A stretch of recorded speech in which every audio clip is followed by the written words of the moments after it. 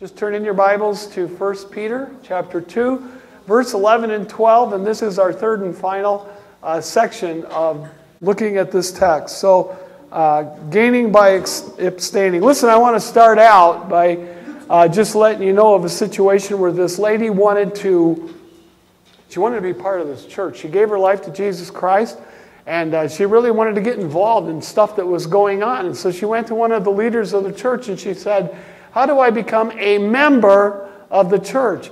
And the guy says, "Well, just fill out this 15-page application, and as soon as you get it done, you bring it back and give it to me, and I'll take care of everything." And so she did that. So excited, In 1 week, she had all the paperwork all done and gave it to him. And then he says, "Okay, now we got these 3 books we want you to read." So she read those books in 1 week because, she just wants to serve God and she wants to be a member of that church. And so then she brings the books back and said, "I looked at all of them. Here, take a look at my notes." And he says, "Well, now we have 12 weeks of classes that you need to take, and then you'll have a personal interview also." Okay, so by this time she goes home. The woman is brokenhearted. She just wants to draw close to God. She really wants the Lord, has a strong desire. She goes home and is sobbing her eyes out. "God, I just wanted to be a member of the church. I just want to be close to you. I just want to be part of what's going on over there." And the Lord Jesus spoke to her heart and he said, "Take comfort, my daughter. I've been trying for a long time myself to get in that church." And so, there was a time when people respected Jesus Christ and they had a great desire and they wanted to be part of it. And today we're living in a postmodern era, and we're going to talk a little bit about that. So if you're unaware, you will be aware by the time we're finished today. Where people are going and how they look at truth and how they look at reality anymore is so different than what most of us remember. And today we have people that really have no interest in being part of what God is really up to, as opposed to the lady in the story. So we're going to go ahead and read through our text. And if Robert, you could come on up here to the mic. Let's go ahead, out of respect for the Lord, stand before his presence. And Robert, go ahead and just read our text. 1 Peter chapter 2, verses 11 and 12. "Beloved, I urge you as aliens and strangers to abstain from fleshly lust, which wage war against the soul. Keep your behavior excellent among the Gentiles, so that in the things in which they slander you as evildoers, they may, because of your good deeds, as they observe them, glorify God in the day of visitation." Philippians 2, verses 10 and 11 state that one day everyone in heaven, on earth, and under the earth, that every knee will bow and every tongue will confess that Jesus is Lord. So if you're able to today, we're going to go to prayer. I ask you would take a knee. If you're physically unable to, please just sit down. But like I said, every knee will bow.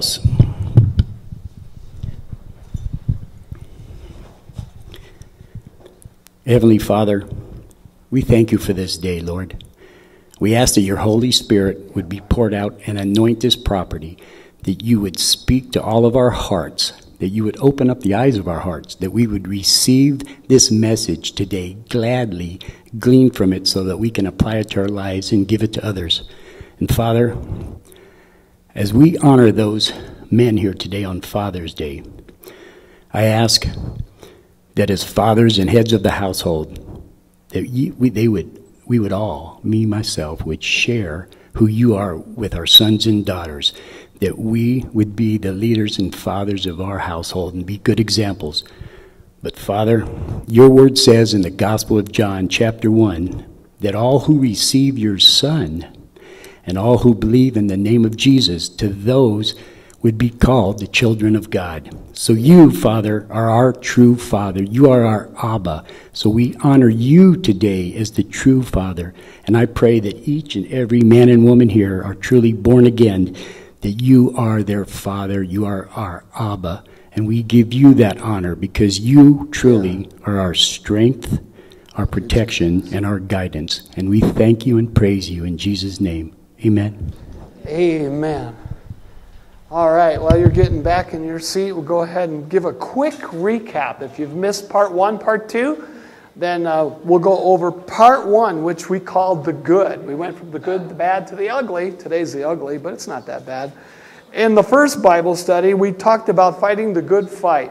Well, and how do we even start doing that? Because many times people are just kind of in the dark of how to do that which is good. And God led us into Genesis, and we saw there that in chapter 6, verse 8, Noah found favor in the eyes of the Lord. In other words, Noah found grace in the eyes of the Lord. Noah had to be seeking the face of God.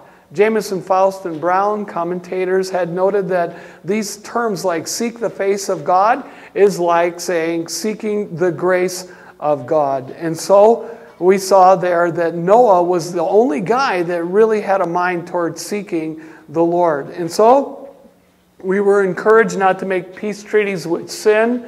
Never a good idea. Too many people just wave the white flag of surrender to temptation and give in. From there, we got into the second message was the bad.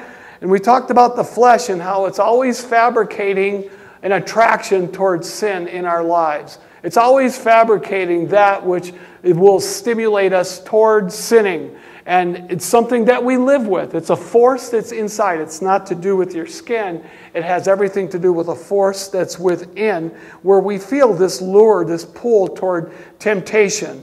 We noted the word abstain. That abstain means to hold oneself off. Pull yourself back. Hold yourself off from sin and sinful behavior and the temptations that come. We noted how God says, come, let's reason together, you and I. Let's talk about this. Let's figure this thing out. And if alcohol is really something that's satisfied, then alcoholics would be the happiest people on earth. We noted that if heroin was something that brought satisfaction to people, then junkies would be the happiest, most fulfilled people on earth. If sex outside of marriage brought lasting happiness, well, prostitutes would be the happiest people on earth. And then we noted and closed out with Samson. And I want you to try to go back in your memory. There were 3 things that we said about Samson. And if you remember, as he played with sin until he was lured into his demise, lost his sight, he was pushing the wheel at the grinding stone, and then he finally lost his life. And we noted 3 things that sin will do to everybody, not just Samson. Do you remember what they were? Sin will blind you. Thank you. Sin will bind you. Thank you very much. Can we do that all together? We don't want to lose this, because this is the consequence when you think, a little bit of this, giving into this temptation will be fine. No, it won't. Sin will blind you. Okay, that was terrible. Let's start over. Just calling it like it is. Sin will blind you. Sin will bind you. And then it'll grind you. And that's exactly what it does each and every time. And so today we unpack then the ugly, starting out with the power of beautiful behavior in a world that has gone ugly. So if you follow along in your notes there, the power of a beautiful behavior in a world that has gone ugly. And probably not going to get too many arguments from people on that. I just want to start out by saying that our educational system goes far beyond the issues of political correctness, sexual orientation, gender equality, and social justice. Now, how does that happen? Large numbers of students currently today that are attending major universities from coast to coast in the United States of America are being indoctrinated. And it used to just be that evolution might have been, the big deal, as the school system will teach you about evolution as though it was fact. Remember when it was a theory? You remember that? When evolution was just the theory of evolution, now it's taught as though billions and billions of years are factual. When in fact they're not. Even the Bible shows us in the book of Isaiah and in the book of Job that the world was round. It is called the circle of the earth. So even before Christopher Columbus had left Spain and, figured, hey, why didn't he fall off the earth? Well, because it's not flat, it's round. And so large numbers of students are being indoctrinated in our major universities and small schools, even in high schools across our land. And one of the most interesting comments that have come my way is to see that there are many, not only students, but the adults who have paid the thousands of dollars to get them a higher education will come back and say, today, I am not really interested in Jesus Christ because he was white. Hello, have you ever seen people in the Middle East? How many of you have met Rami Kamel? You know there's a slight tan there. And then his hair looks a little different than that which is on the head of people from Jordan and as you travel east. But it's not exactly white people, and so factually speaking, people are embracing things that is their truth. It's their reality. Is it true? Not at all. Is it reality? Nope. But they're buying this. And what's stunning is that the parents will also buy into these kind of philosophies. Let me tell you that the problem in the United States of America and around the world has nothing to do with color. You know what? You didn't have anything to do with the city that you were born in, the parents that you had, the color that you would be. God loves souls and skin. He made souls and skin. They come in all kinds of shades. And our job is to love people. And that's the end of the whole story as far as being a Christian. I don't think there's any need to be talking about social justice in churches today to explain what the truth might have changed into. This is a spiritual issue, and here's the problem. Sin. That's it. It's just a three-letter word, the neglect of God, which leads to sin. Take a look at 2 Thessalonians chapter 2, and we want to look at verse 6 here. And as we do that, oh my, yeah. So, and you know what restrains him now. This is talking about the soon coming Antichrist that will actually have ruling power over the entire earth. There is something that is holding him back. The mystery of lawlessness is already going on, but it's not coming into fruition, not into its fullness until something is missing. So watch this. And you know what restrains him now, so that in his time he will be revealed. For the mystery of lawlessness, this is very important right here, is already at work. Only he who now restrains will do so until he is taken out of the way. And then that lawless one will be revealed. So something has to be taken out. Something has to be taken away from the planet. And then this man that is referred to as the Antichrist will take his seat in full power in the world. And then that lawless one will be revealed, whom the Lord will slay with the breath of his mouth and bring to an end by the appearance of his coming. Who restrains him? There is one restraining force. There are no humans that are a match for Lucifer. Do you understand that? There are no human beings that can stand up to Lucifer. He's a miracle-working demon. The Holy Spirit in the church has to be removed. It is the Holy Spirit that is the restraining force. I'm not saying that the Holy Spirit is not going to work after the rapture of the church. I'm telling you that every person that is an authentic born-again Christian that has God the Holy Spirit living in them is going to be eliminated. They're going to be removed from earth. And you will be translated in a twinkling of an eye, according to 1 Corinthians chapter 15, 1 Thessalonians chapter 4, to the presence of the Lord God Almighty, which leaves a 7-year period perfectly matching a Jewish wedding, which lasts 7 days. Only we will be to his, our groom, Jesus Christ, Father's house, which is what Middle Easterners do today. They build onto the Father's house. And Jesus is preparing a place for you right now. Isn't that good news?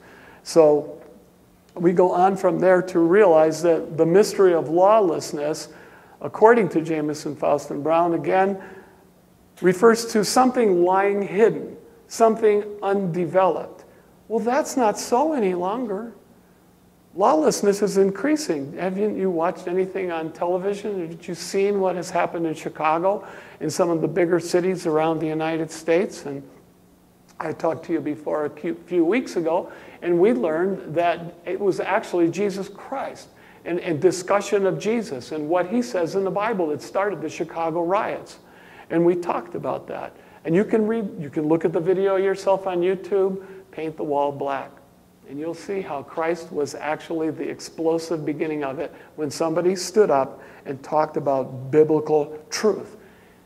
Because there is no truth today. And that's what I want to begin talking about. The blindness of people on earth is not something that is budding, like it's just beginning to open. It is thriving. If you're to talk about something that you know is absolute truth, people will fight you tooth and nail to tell you that you're wrong and that's not their truth. That's why you hear people talking about the issue of 2 and 2 equaling 5. You can't tell some students that 2 and 2 is 4 because it might hurt their feelings, and then so to them the truth is 2 and 2, 2 plus 2 now equals 5. That's just an example. Blindness, as I noted, Samson becoming blind by his sin is thriving in this, what today is a postmodern era. And this is what I'd like to just talk to you a little bit about. If you want to understand what the postmodern era is that we're living in right now and why people think the way that they think, you have to go back to the pre-modern era.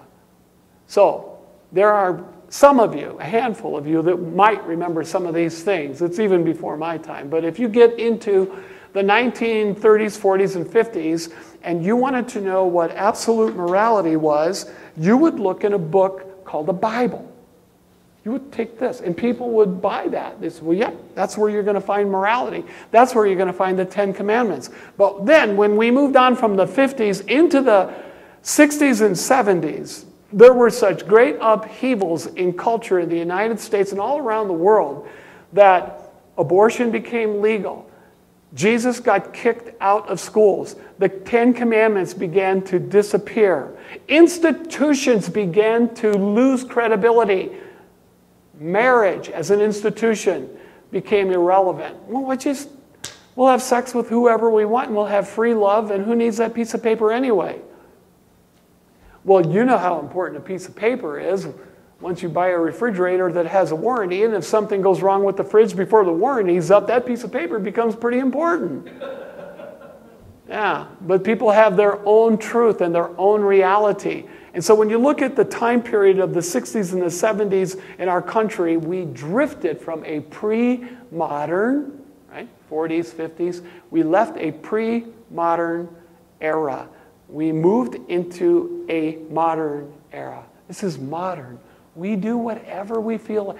If it feels good, yeah, that's the mindset.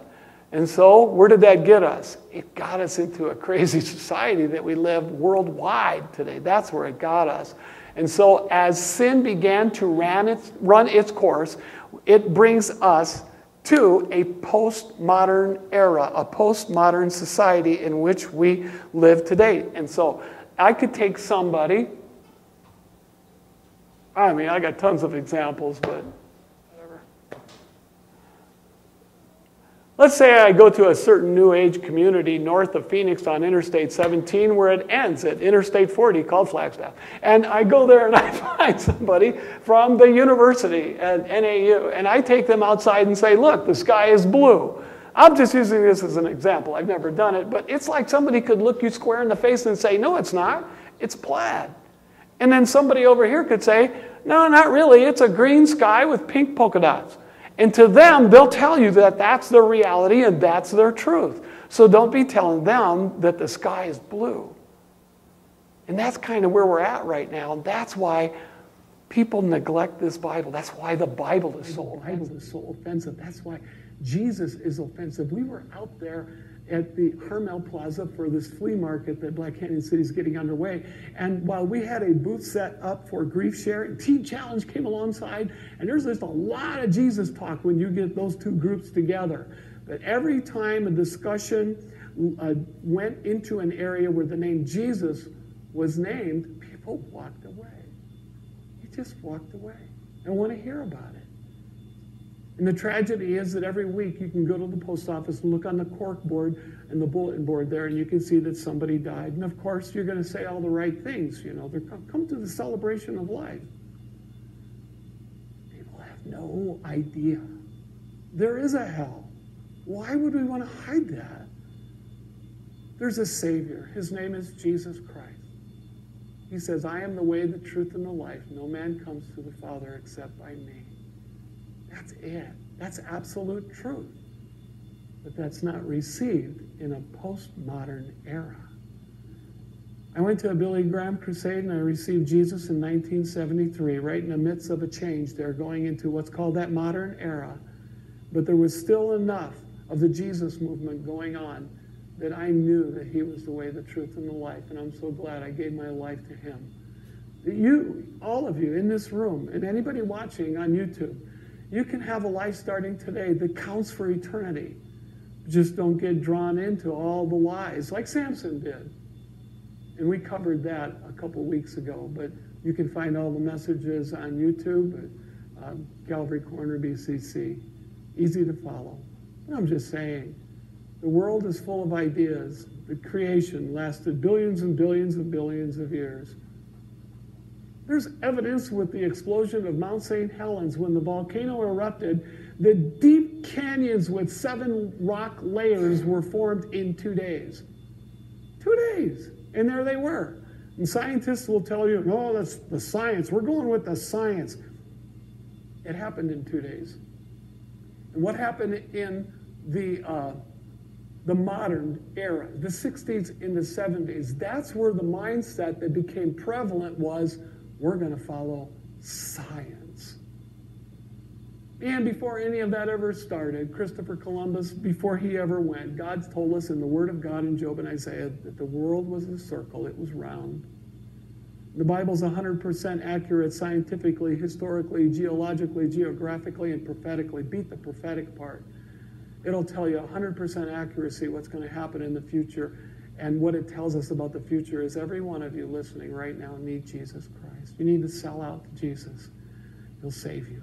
He'll save anybody. But you need Jesus. And then you need to follow his instructions, because that's the way to be blessed. You just don't want to say, well, everyone else is doing it. If it feels good, do it. Well, everyone else is good. How many of you had a mom or a dad that said, hey, if your best friend's going to jump off the cliff, are you going to jump off too? Man, I don't know how many times I heard that. Okay, half of this church was blessed with that. So you just, if Kenny jumps off the bridge into the river, are you going to jump too?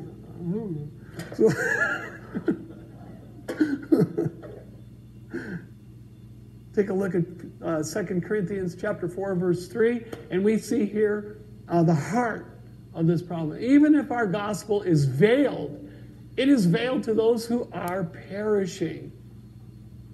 This is life and death, folks. This is life and death. This is not go to church so you can be told this is your best life now. If this is your best life now, you're losing. Come on, look around. How can heaven not be better than this? In whose case the God of this world, that will be Lucifer, has blinded the minds of the unbelieving so that they might not see the light of the gospel, the light of the good news of the glory of Christ, who is the image of God. When you want to know what God is like, all you have to do is look at Jesus Christ through the Gospels. Read the Gospels. Follow Jesus. Read all about him, and then you'll see that's what God the Father is. He's not some guy with a big, long, white beard and a great big hammer that's ready to smash down on you. God is love. He said, I take no pleasure in the death of the wicked. Turn, why will you perish? I take no pleasure in the death of the wicked. God takes no pleasure in people dying, even if they're wicked. He would all be saved and come to the knowledge of the truth. This is serious, very serious stuff. So what does God want you to know? Well, God wants you to know that manners matter. In light of especially 1 Peter 2:12, our behavior impresses other people that are not believers in Jesus Christ. And that manner of living in which we exhibit can be the deciding factor for many people. But we have to decide too. We have to decide if we believe it, then are we going to live it? If you say that you're a Christian and you believe in Jesus Christ, that he's your Lord and your Savior, then somewhere along the line you may not live a perfect life, but don't just use that as an excuse.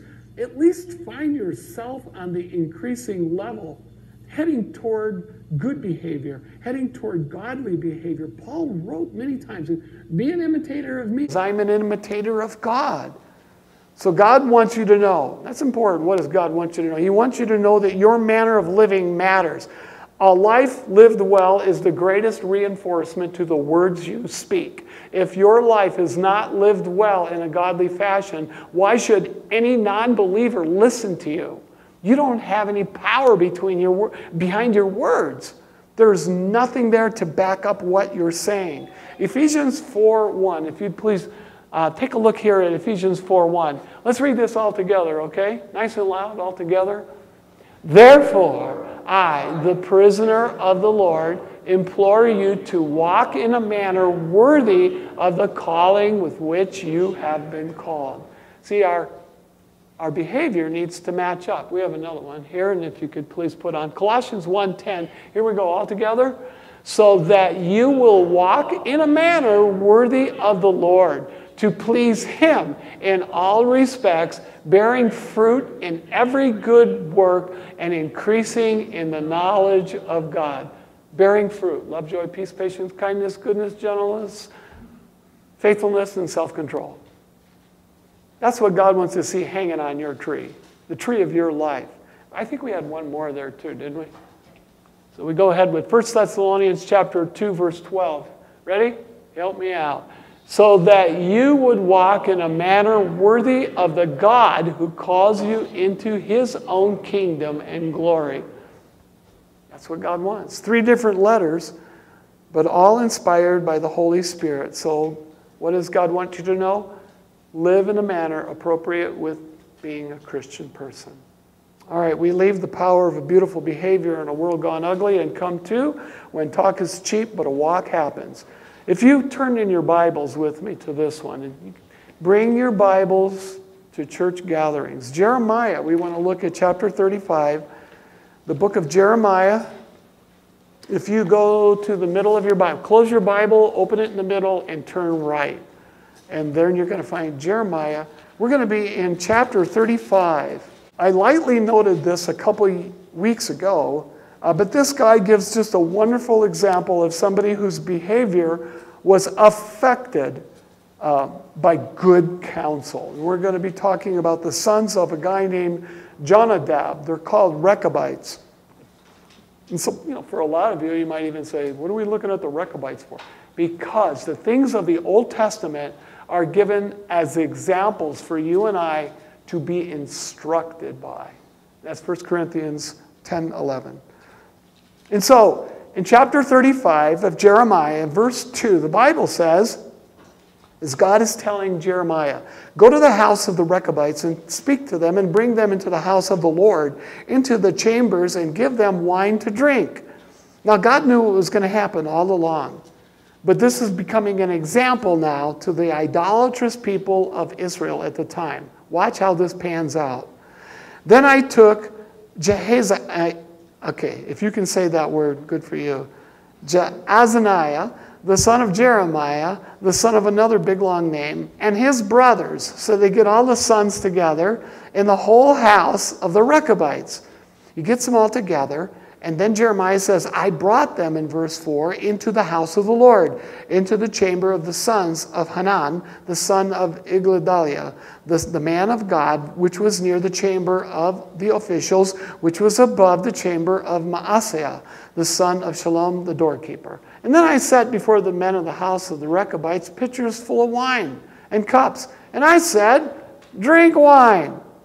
They said, we will not drink wine. For Jonadab, that's the name of their father. And that name means, it's kind of important, I'd put it in the margin, I did in my Bible, it means God is generous. So we will not drink wine. For Jonadab, the son of Rechab, our father, commanded us, saying, you shall not drink wine, you nor your sons forever. So this was a lifelong, non-negotiable counsel. And you shall not build a house, and you shall not sow seed, and you shall not plant vineyards, own one, but in tents you shall dwell all your days, and you shall live that you may live many days in the land where you sojourn. You're only sojourning. You're not going to build a house. You're going to live in tents. Why? So that you may live many days in the land. What was about to happen to Israel? Nebuchadnezzar was coming with the Babylonian army, and he was going to take them captive to Babylon. But these guys were going to remain in that Bedouin state in the land of Israel. Don't build a house. Don't bother planting a vineyard. You're going to live in tents. And we have obeyed the voice of Jonadab, the son of Rechab, our father, in all that he commanded us, not to drink wine all the days of our days, that we, our wives, and our sons or our daughters, nor to build houses for ourselves to dwell in. And we do not have a vineyard or field or seed. We have only dwelt in tents, and have obeyed and have done according to all Jonadab, our father, commanded us to do. They were simply obedient to what this man told them to do. He happened to be their father. Our Father tells us how to live to be successful and blessed. If you want to go against that, you can, but it never ends up well.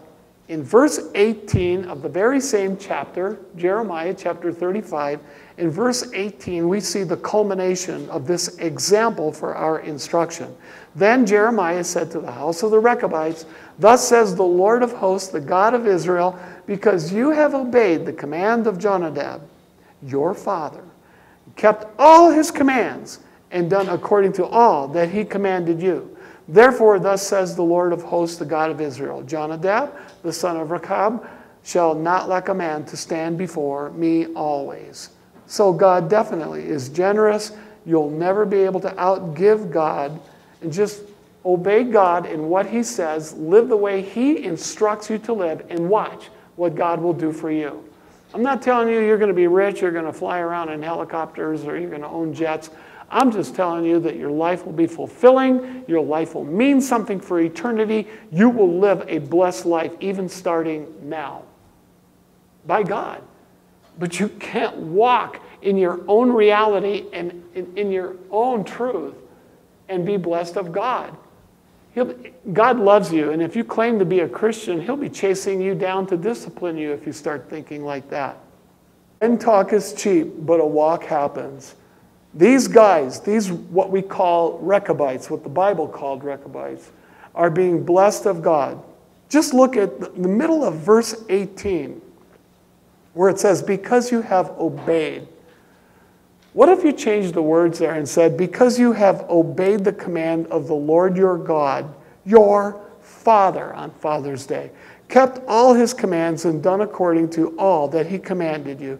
Therefore says the Lord of hosts, the God of Israel, Jonadab, the son of Rechab, shall not lack a man to stand before me always. What a blessing that God has given to him. Obey the commands of God and don't get sucked into the ideas, the false ideas of what truth is and what reality is. As in the postmodern era, people are suggesting that everyone has their own truth and that they have their own reality and that it's valid, but it's not as far as God's concerned. As far as God's concerned, we're all sinners and we need Jesus Christ to be saved. And there is no other way. You'll never regret gaining blessings of God by abstaining from worldliness. That refers to the title of these three messages, Gaining by Abstaining. Where normally we think of getting more and having more, we actually gain more with Christ by abstaining from the things that are going to hurt you, the things that are going to hurt us. Question, and you can answer this for yourself. Everyone, I have to answer it for me when I'm preparing these messages, and the Lord says to me, and the Lord is saying to you now, what are you looking at? What are you talking about? What are you entertaining yourself about? What are you laughing at? What are you looking at? What are you pertaining your attention to? What are you giving your attention to? And when you look at those things, if you see stuff that you know God is not into, get rid of it, amputate, cut that stuff out. The Rechabites show us what a real commitment looks like. They walked. They wouldn't drink that wine, only because of what their father said. Now, lost people need to see our honorable behavior in a dishonorable world. They need to see something that looks honorable. And in the eyes of God, the only thing that's going to come off as honorable is people who are Christians, in fact, born again, walking with Jesus Christ. You know, if he's your best friend, not only your Savior and your Lord, then he's going to get on you. His traits, his character, that is all. The attributes of God are going to come upon me and you in this world, regardless of what people think, even if we're laughed at, even if we're rejected.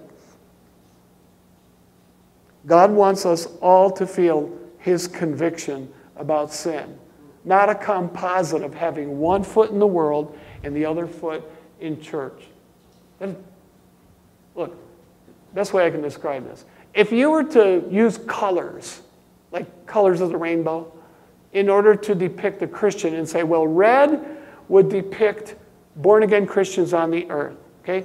And blue would represent all the people that are lost and dead in their sins in this world. Would you look purple? Because when you put red and blue together, you get purple. Would you be purple or would you be red? And of course, God's design, because he loves you so much, is that you'd walk fully with him, like Caleb and Joshua, who followed God fully. And then they were the ones who went into the promised land. The other 10 spies were cut out of the blessings of God. They didn't get there. They never went into it.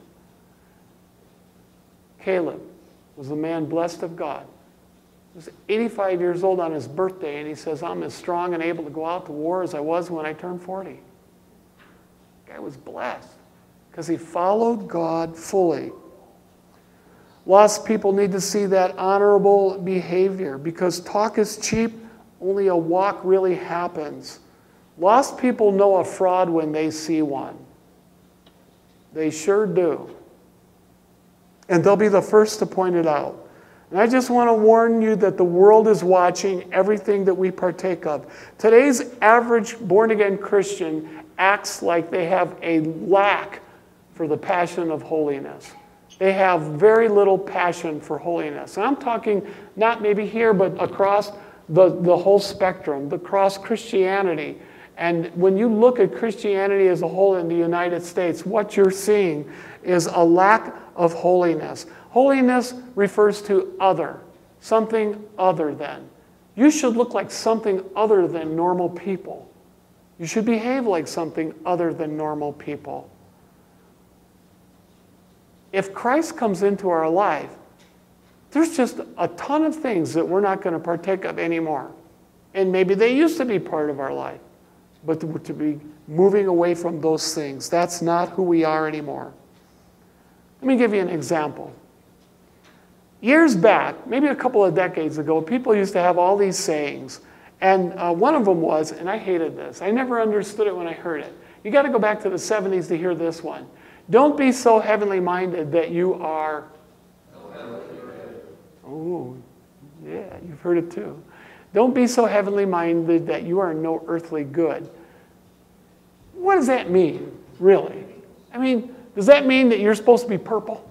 you know what I'm saying? That you got to be so worldly that nobody can tell that you're different. That you're just like everybody else. That you can run with that lost crowd and do what they're doing and get drunk, get high, fornicate left and right all over the place, and you're okay with that. Ooh, call time out. Emergency time out. And take a look at what you're doing and see if it lines up with Scripture. Don't be so heavenly minded that you're no earthly good. I never understood it, and you know what? I don't want to. What are you doing? Are you lukewarm? Purple's the same thing as lukewarm. Here's another one. Don't look at me. You just look to Jesus. Well, see, the whole premise there is I'm a human being, so I'm going to fail. So don't look at me. Hey, I screwed up. Yeah, I talk like this. I've talked like this my whole life. So, hey, look at Jesus. No. Paul said, be imitators of me as I am an imitator of Christ. The world is watching. What do you mean, don't look at me, look at Jesus? Jesus, granted, he is the standard, but the world is watching, and God is not happy with people going to hell. If they hate him, he loves them. But if they don't come to him, they're lost, they're dead in their sins, and they're going to hell. And that's the truth. And there's no postmodernism in what I'm telling you right now. It's just the absolute truth. And the world doesn't like it. Now, just to back up that statement, yes, Jesus is the standard, but the world is watching us. Take a look. And if you could run through these, Karen. Therefore, I exhort you, be imitators of me. There you go, 1 Corinthians 4:16. Brethren, join in following my example and observe those who walk according to the pattern. It's a pattern you have in us. Do what we're doing. Philippians 3:17. You also became imitators of us, of the Lord, having received the word in much tribulation with the joy of the Holy Spirit, so that you became an example to all the believers in Macedonia and in Achaia. 1 Thessalonians 1:6-7. And then we have, and now we command you, this is a commandment, brethren, in the name of our Lord Jesus Christ, that you keep away from every brother who leads an unruly life and not according to the tradition which you received from us. Let me pause right here. Ever since I've been a pastor, and that's for a few decades, let me tell you what, that's one verse that has never been applicable across the fruited plain as far as Christians are concerned. You try church discipline on somebody and see what happens. Where's the love? But God wants us to be a good example. And in a postmodern society, you can hardly point out to somebody that they're doing something amiss, something that is sin. And so, that you keep away from every brother who leads an unruly life and not according to the tradition which you received from us, for you yourselves know how you ought to follow our example, because we did not act in an undisciplined manner among you. 2 Thessalonians 3:6-7. And we move on from there and we come to 2 Thessalonians 3:9. Not because we do not have the right to this, but in order to offer ourselves as a model. There's a model for you so that you would follow our example. God wants us to be models. And then we have 1 Timothy 4:12. Let no one look down on your youthfulness, but rather in speech. So, young people are not off the hook. Okay, this is regarding people who dare say, I am a Christian. And may you all have the strength to be bold and stand up, claim Jesus as he has claimed you.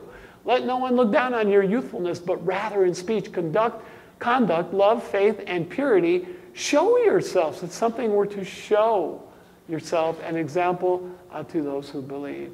And James 5:10, as an example, brethren, of suffering and patience, take the prophets who spoke in the name of the Lord. And they did that in the face of persecution. So, is that pretty much all of them? There you go. Was that enough to drive you crazy? I mean, the whole I don't know how only somebody who has bought into the lies of a postmodern society can look you in the face after seeing all those verses and say, that's not my truth. Fine. Talk that over with Jesus on the day of visitation, because that's what's in verse 12. There's a day of visitation coming where everybody's going to give a speech explaining how they lived this life on this earth. Most people, listen, we're getting toward the end here, and I want you to know that most people are never going to read a Bible. They're going to read you in your life. They're not going to read Bibles. They're going to look at you. They're going to look at your life. They're going to look at my life out there. I mean, this is where we really put our Christian suit on and we come in these doors in this place. But out there is a different world. You enter the darkness when you go out these walls and you become the light. That's what you walk out these doors, and like that sign says, when you walk out the doors, you're now entering the mission field. Go into all the world Share the gospel. Jesus will be with you always. I know that you want to make your life count for something, that it would mean something for eternity. And a good way to do that is to just be a good example of what a Christian should be. Somebody who's been filled with the Holy Spirit, and that your talk will match your walk. And finally, the issue is the outcome. In 1 Peter chapter 2, verse 12, the Bible says, "Keep your behavior excellent among the Gentiles, so that in the thing in which they slander you as evildoers, they may, because of your good deeds," see, you're sticking out. It's like you're red, they're blue. You don't want to be purple. "They may, because of your good deeds, as they observe them, glorify God in the day of visitation." And so what Peter's inferring is that by your example, people could come to Jesus Christ. That your walk will match your talk. And you'll have a behavior that backs up all the words that you say. And so, I think we have an overhead here. I looked up the word visitation just to get an accurate description and definition of this word. And it means to inspect. It refers to inspection. By implication that you were being interviewed by a superintendent and that the inspection was on regarding how you lived your life once you said you were a Christian person. And you know, people who are lost are not Christian people. Good people, being a good person doesn't make anybody a Christian person. Having faith in Jesus Christ, confessing Him and welcoming Him into their life, that makes you a Christian person. But each one of us are going to go through an inspection, not one unto salvation for us who are saved, but it's like as though Christ would show a video of your life. And the recesses of your heart, the depth of your heart would be revealed. You know, between you and Him, it's there. You can't hide from the video. You know, any jealousy, any bitterness, any unforgiveness, it's all in there. Well, what do you want that video for you to look like? I'll tell you what I want mine to look like. I was that, but now I'm not. That's the way I want to go out. I want to go out serving God full blast.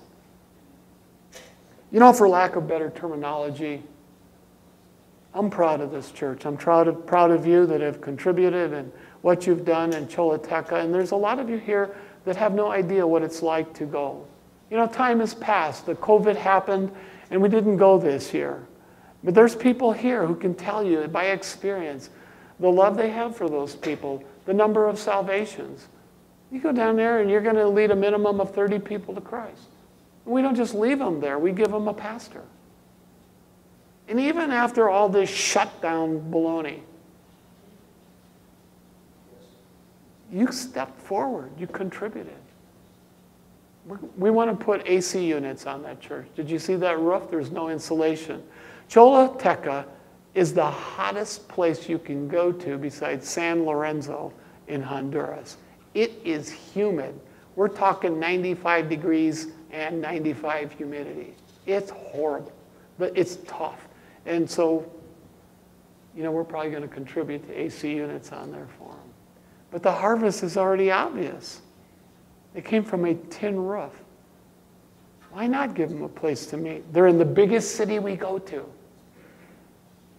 So in that sense, I'm proud of the behavior of this church. For this Bible study, let's do an inspection on our life now before we stand for inspection with Jesus Christ. And I don't have time to go into all of that, but each one of you will give an account for how you lived your life once you were in the body. And those who lived with selfish motives are going to have all their good works blown up as if by fire. There won't be anything left. Only those things which the Lord reckons to be like gold and silver and precious stones are going to be what's going to last. And those will go in a crown, and you can throw that crown before Jesus because we cast our crowns before Him. Everyone's life is going to be evaluated as how you lived while in the body. Romans 14:12 does tell us. Let's go ahead and read it all together. Can we do that? Here we go.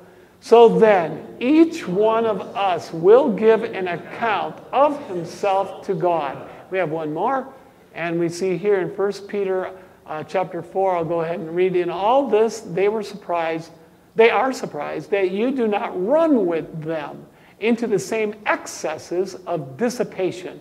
And they malign you, but they will give an account to him who is ready to judge the living and the dead. That's referring to this day of visitation. And the hope is that by your behavior combined with your words, that people will come to Jesus Christ. And the depths of our heart are going to be on display.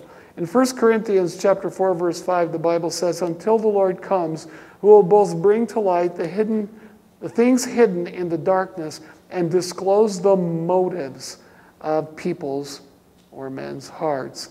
The deepest recesses of our hearts are going to be on display. So just let's wrap this up. What should I now do with all this? You know, we saw what God wants us to know. We saw what God wants us to feel. You know, we don't want anybody going to hell. We want people going to heaven. We want people to have eternal life. We want to feel convicted enough to make sure that our talk matches our walk. And then we take a look at this. What do you want us to do about it, God? Well, here's what I prayed about and here's what I received. Memorize Matthew 5:16 this week. Recite it to yourself in the morning, in the afternoon, and in the evening. But recite Matthew chapter 5, verse 16, and speak it. Speak it throughout the day. Next Sunday morning, I would hope that we can gather together and recite it as a congregation. Because you know what my philosophy is on this? Just do that. And I believe that God will take care of the rest. I am not a cop to watch over your life, all right? I'm here to be actually a helper of your joy. And that's what I'm trying to do with this Bible study. To be a helper of your joy, to get life right. So let's read this one all together, okay? Can we do that? Let's do it. Everybody on YouTube, you follow. Here we go. Let your light shine before men in such a way that they may see your good works and glorify your Father who's in heaven. Let's do it one more time. Let your light shine before men in such a way that they may see your good works and glorify your Father in heaven. See, it says in such a way that would match your walk, and might match your talk, and everything would come together with power to impress people that they too need Jesus Christ. And the last overhead I have is this over here. We got Michelangelo's statue of David. Our choices due to our life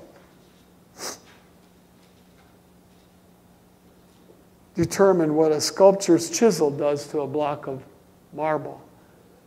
The choices you and I make in our life are like a sculptor chiseling on a block of marble. And so when you look at this statue of David, now try to imagine that that was a block of marble. It was like stone. You got all that hair like that in there, you know, the eyes. And this guy did all the, I mean, the whole thing, just any detail your eye sees right there. That was all a block of stone. If you could put on the next one, and then we see here, there's just a different angle. And, you know, just, you're kidding me. Just, you wouldn't want me to even try to do an ear. It wouldn't look like an ear, I'll guarantee you. And I think, did you have one more after that, or is this it? Okay, so there you go. I mean, the whole thing. So, how are you formed? By the choices you make. It's the choices I make for my life are going to determine the quality that I turn out to be. And so I'm going with Jesus Christ, and I know you will too. And I trust that the Lord has spoken to you this morning. And let's bow our hearts and our hands. Father, in the mighty name of Jesus, thank you for showing us, Lord, that our choices will do to our life what a sculptor's chisel, Michelangelo, has done to a block of marble. And I pray, Lord, that the people will make good choices, that they'll be moved in their spirit to walk more closely and intently with you, that they'll be concerned about lost people, even if lost people say horrendous things about them. Strengthen the people of Calvary Black Canyon City so that they will go full on, live full on lives for Jesus Christ. That you'll be so identifiable through their life. And people will look, and it's like seeing the qualities and the attributes of God as they live their life in submission to you, and turning away from the things of the past, looking forward to all that you have for them. And I just pray, Lord God, that our talk and our walk will absolutely match, that our behavior will matter to you, and that you'll be pleased, and that the day will come, it's going to come, that you could look at each one of us in this room and everybody listening out there, and hear God say, well done, good and faithful servant, enter into the joy of your Lord. Amen. The Bible is very distinct, and I pray, please don't try to get ready to walk out the door just yet, but just be patient enough and hear me out to say that a person is saved by grace through faith. Everyone has sinned. The wages of sin is death. Even one sin, according to James 2:10, will cause a person to suffer in hell forever. But being saved by grace through faith, not of works, nobody can boast, Jesus Christ is reaching out right now. And if you need to receive, and you know, God cast pride out of this room in the name of Jesus. All pride be gone. Just face yourself and don't be afraid to do that. You know. For as many as receive him, to them he gave the right to become the children of God, even those who believe in his name. And if you confess with your mouth Jesus is Lord and believe in your heart that God raised him from the dead, God says you'll be saved. Check believe. Believe means to entrust your spiritual well-being to Jesus Christ. You're giving him everything. You're entrusting your spiritual well-being to him. He's in control now. I'm not the controller of my life. I'm giving it all over. He's got the wheel. I'm getting in the trunk. God doesn't need any backseat drivers. But seriously, if you'd like to pray and just make sure you give your life to Christ, why don't you tell him right now? While our heads are bowed and we're praying, why don't you just tell God right now, real love is passing by these aisles right now. Jesus is calling. So I'll just help you. Why don't you tell him, God, I am a sinner. I'm sorry. I believe in you. I want to make a confession. Right now, I am entrusting my spiritual well-being to you completely. Fill me with your Holy Spirit. And don't ever leave me. And if you give me the power, I am ready to repent of sin and of fear. Make my life on earth count for something that glorifies you. Thank you for saving my soul by grace through faith in Jesus Christ. Amen. You can all look up. Really cast pride out of here. If you prayed like that today and you know it, it's very important that you acknowledge it. God wants you to start doing this. Is the safest place on earth. If you prayed like that today and you're in the room right now, would you just lift up your hand long enough for me to see? Anybody pray like that? Okay. If you prayed and you watched us on YouTube there's a phone number, and I'd like you to call that number. And we want to talk with you and we want to pray with you. Amazing grace, how sweet the sound that saved a wretch like me. I once was lost, but now I'm found. Was blind, but now I see. When we've been there 10,000 years, bright shining as the sun, we've no less days to sing God's praise than when we first begun. Beautiful, beautiful, Jesus is beautiful, and Jesus makes beautiful things of my life. Carefully touching me, causing my eyes to see that Jesus makes beautiful things of my life.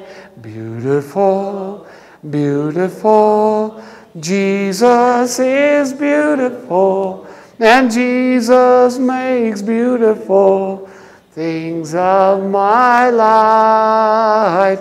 Carefully touching me, causing my eyes to see that Jesus makes beautiful things of my life. And Jesus said to his apostles, I've earnestly desired to eat this Passover with you before I suffer. For I said to you, I shall never again eat it until it's fulfilled in the kingdom of God. And when he had taken the cup and given thanks, he said, take this, share it amongst yourselves. For I say to you, I will not drink of the fruit of the vine from now on until the kingdom of God comes. And when he had taken some bread, let's go ahead and lift it up. And given thanks, he broke it and he gave it to them, saying, this is my body, which is given for you. Do this in remembrance of me.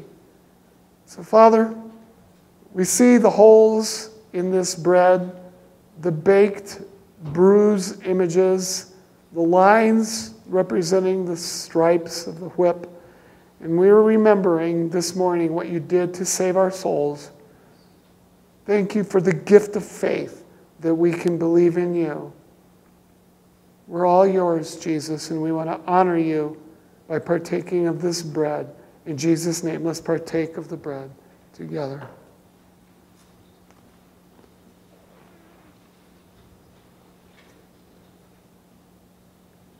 Thank you, Lord. Thank you, Jesus. Let's hold the cup up. In the same way, Jesus took the cup after they had eaten, saying, this cup which is poured out for you is the new covenant in my blood. Thank you for the new covenant, O Lord our God, the King of this world.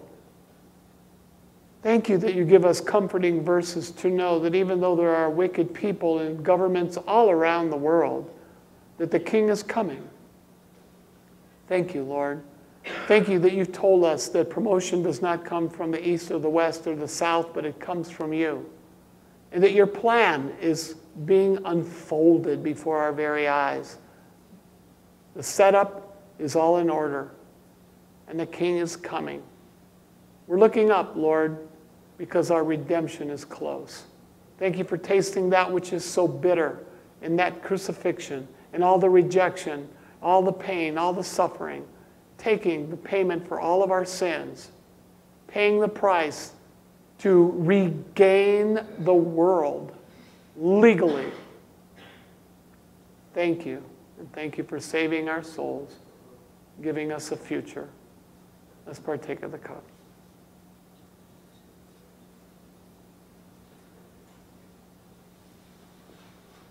Stand before the Lord. Can we do that? Well, I'm glad you're here today. I personally love church. I just think it's the greatest thing going. to be with like-minded people who love Jesus Christ. So, Father, I pray that you bless these people in ways that they can't even ask, but in such a way that it's identifiable. May your fingerprints be all over their life as you mold and shape them into the people that you intend them to be. May they put their faith in you, even when times are tough or things get thinned out, that they keep their focus on you and that you would meet their needs for them. And when their faith is tested, I pray they pass every test. Knowing that faith comes by hearing the word of God as much as possible, the faith becomes stronger when they have to use it. And so may their faith muscle be very strong. And I pray, Lord, your blessings upon their life. And I thank you for each person in this, and those who are listening via the computer. Thank you so much. Jesus never fails. Jesus never fails. Heaven and earth will pass away, but Jesus never fails. The Lord bless you as you go his way this day.